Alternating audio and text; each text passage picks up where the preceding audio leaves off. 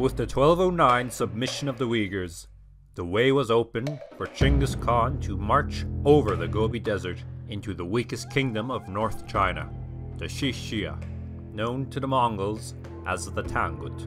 Mongolian raids into the Tangut Kingdom had already destabilized it. Crops destroyed, thousands of animals taken, all made worse by the murder of the Tangut king in 1206 by his cousin, the new king Xiangshong. In early 1208, to appease the Mongols, Xiangshong agreed to pay tribute to protect his kingdom, but stopped in 1209.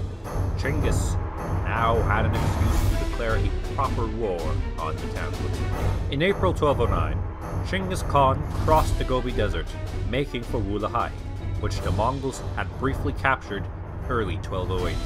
Xiangshong sent an army of 50,000 men under his nephew Li Shongxing and the general Cao Linghai to keep the Mongols from Wulahai. Skilled horsemen, spearmen, and infantry, the Tangut forces were not to be underestimated. In a brief skirmish, the Tangut beat the Mongols, but did not exploit this minor victory. Genghis Khan reorientated his army and forced the Tangut into pitched battle, crushing them. Xiangshong's nephew escaped, but General Li Shongxing was captured and executed. The Mongols then retook Wulahai.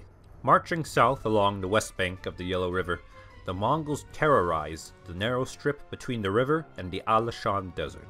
Chinggis' strategy was to make for the Tangut capital of Chongqing, to force Xiangshong to recommence tribute, but the only route to Chongqing was through the Helan Mountains, protected by the fortress of K Min.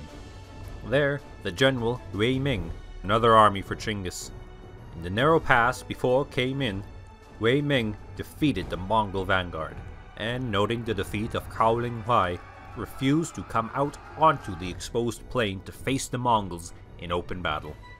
For 2 months, Genghis waited, trying to lure Wei Ming into the open.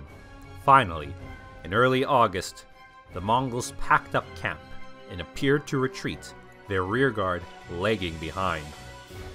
Wei Ming took the bait, chasing after the rearguard, but Wei Ming had fallen into Genghis' trap, and a force hidden in the foothills struck the Tangut as they came into the plain.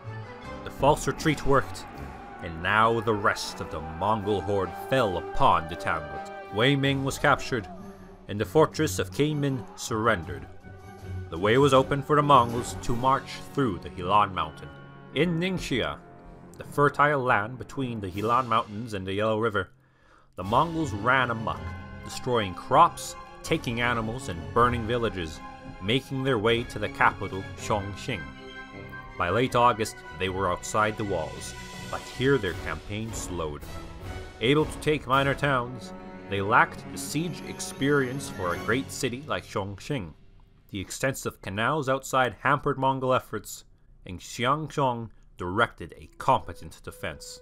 By October, no progress had been made, but Genghis saw the rains had started to flood the Yellow River.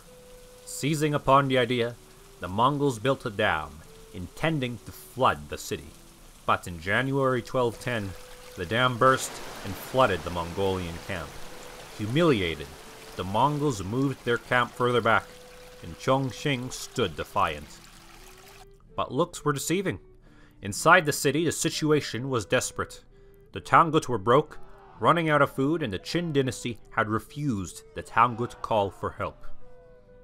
The Mongols could move their camp away from the floodwaters, but the stagnant water would lead to the spread of disease in the city when the temperature warmed. Chongqing was saved only when Genghis sent an emissary with terms, which Xiangshong, backed into a corner, accepted. Xiangshong, to save his kingdom, became a vassal of the Mongols, giving a daughter in marriage to Genghis.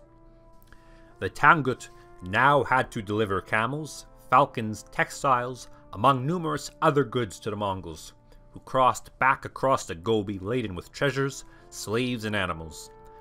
The once proud Hsia had been humbled, and Xiangshong was murdered in 1211 by a nephew. Genghis Khan, while resting in Mongolia, was visited by envoys of the Qin Emperor, Prince Shao of Hui, who demanded his submission, perturbed by his victory over the Tangut.